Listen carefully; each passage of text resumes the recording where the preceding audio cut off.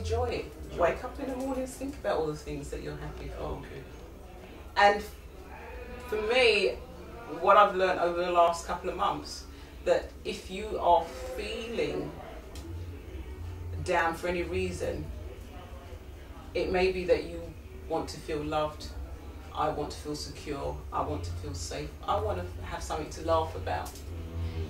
If you simply ask the universe, I just want to feel secure, because maybe you might not have been feeling secure, and the way that you feel changes from day to day, week to week, month to month.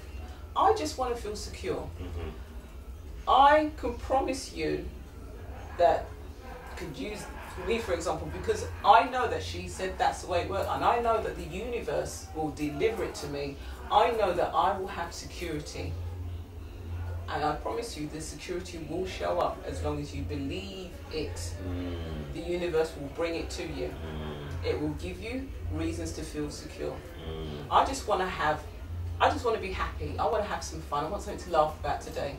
Just wait and see what happens throughout the day. And when you get it, say thank you. Those are the biggest words you can ever say. Thank you. Come on, baby. Because if you don't say thank you, it's like, well, she didn't appreciate that. Well, what should I give her more? Yeah.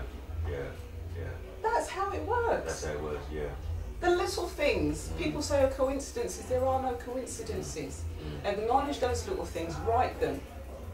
If you really want to increase the power, get in the diary, write all the things that have happened to you today, and you'll think, ooh, that was interesting. So when you then have a bad spell, or you think you're having a bad spell, look back and see all the things that you've written down.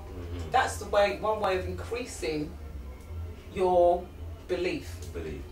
And in terms of workshop, will you be doing any workshops? I am putting together a soulmate workshop. It seems to be a big need for that. I'm loving putting it together. I am just sorting out the venues and the date at the moment. Okay, that's very good. Because obviously you have there's a kind of does all stuff around relationship as well.